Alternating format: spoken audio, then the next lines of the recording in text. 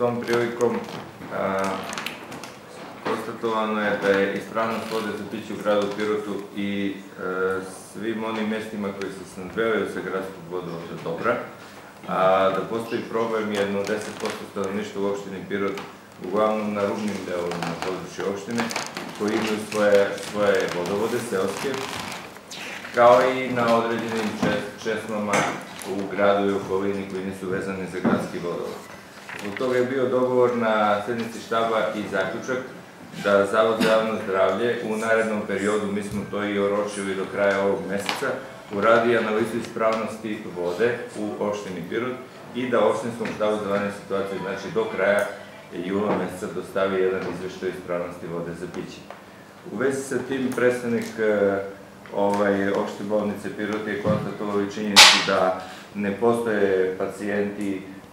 to jest u tom trenutku nisu postojali pacijenti koji imaju određene simptome zbog neispravnosti vode za piće. Tako da, što se tiče tog trenutnog stanja u opštini Pirot, 3.7., a koliko imam informacije u ovom trenutku,